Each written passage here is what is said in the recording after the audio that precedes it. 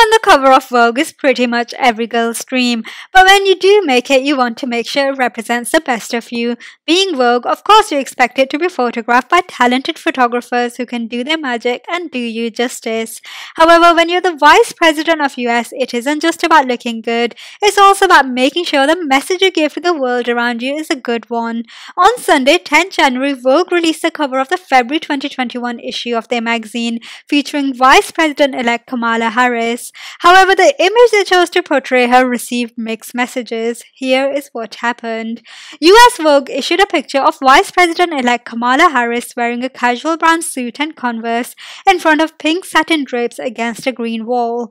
The picture was shot by Lensman Tyler Mitchell, who was the first African-American photographer to land a Vogue cover when he photographed Beyoncé for US Vogue in August 2018. So of course the world expected it to be a good one.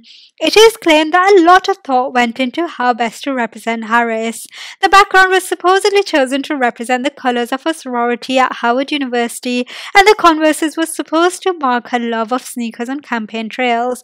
The casualness of the image was coupled with the words, "By the people, for the people."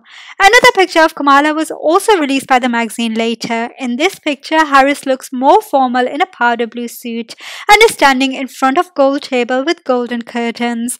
In this picture, Kamala appears to be more powerful, which is further brought to light with the words, "Madam Vice President Kamala Harris and the New America." It has been revealed, according to CNN, that this was a picture which had been agreed and signed off by Kamala as a cover. Many social media critics are outraged that Vogue opted to use a more casual picture to represent the Vice President, calling it amateurish and disrespectful, while pointing out that the celebrities get more attention. One Twitter user explained why it was considered disrespectful, writing, "Folks who don't get why the Vogue cover of VP-elect Kamala Harris is bad are missing the point. The pic itself isn't terrible as a pic, it's just far, far below the standards of Vogue. They didn't put thought into it, like homework finished the morning it's due, disrespectful."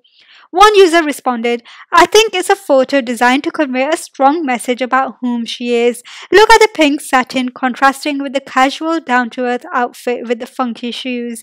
And then the slogan, 'By the people, for the people.' It conveys everything Kamala Harris is. I love it." Many users felt that the gold picture should have been the cover. One user wrote, "The light blue suit is far more flattering and respectful." A Vogue spokeswoman defended the choice, telling WWD the team at Vogue loved the images Tyler Mitchell shot and felt the more informal image captured Vice President-elect Harris's authentic, approachable nature. To respond to the seriousness of this moment in history and the role she has to play leading our country forwards, we're celebrating both images of her as covers digitally, the spokeswoman said.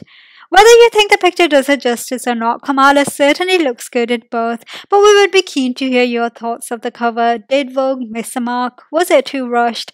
And does it do her justice? Thanks for watching. Have it all daily. Please like, share and subscribe and check out our website for more.